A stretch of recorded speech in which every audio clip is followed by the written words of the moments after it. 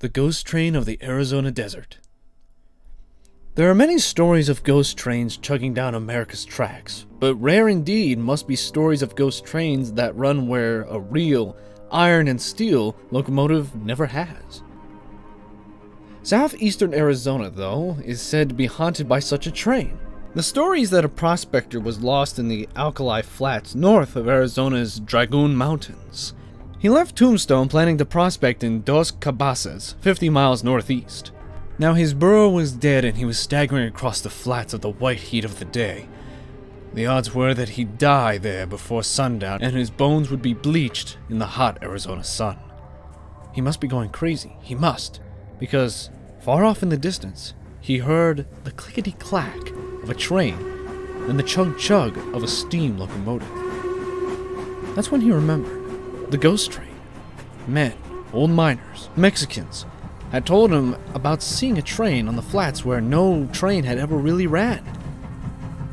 No one knew why it was there. It never stopped. It just roared by and vanished into the desert sun. Now the prospector could hear a far-off whistle. He squinted his alkali-dusted eyes. Across the flats, shimmering in the midday mirage of the blue water, he saw a black speck coming towards him, getting bigger and bigger. Then, it was closing in on him. As it did, he could make out a headlight, a spark of light that looked strangely yellow in the remoteless white glare of the desert sun. Finally, he could make out the whole train, a black engine blowing a cloud of smoke and steam, pulling two yellow carriages. The train itself was old-fashioned, like something the prospector would remember in the Civil War days. The train looked like it was going to run him down, and sure enough, it began to toll its bell to warn him of the danger. The prospector tried to move, but he couldn't. He realized with a shock that he was too far gone to move, a victim of sunstroke, unlikely to survive another hour or two in the fierce heat. Just before the train would have hit him, the train stopped. The prospector couldn't believe what was happening next. As he passed out from the heat, strong hands seemed to lift him aboard the train. Someone stretched him out on the aisle of one of the passenger cars, and the last thing he remembered was begging the people aboard the train for water. Water was what woke him, water trickling over his face. His eyes opened. A strange man wearing a sheriff's badge was standing over him, holding a pitcher of water. "Man, I found you 5 miles out of town," the sheriff said.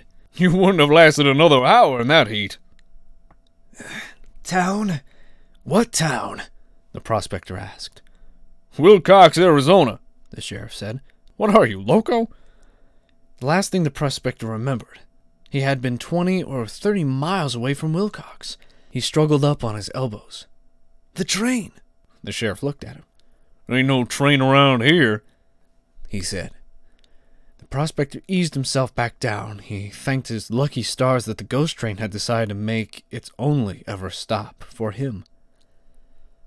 The Southern Pacific Railroad came to Arizona in 1880, running right through Wilcox.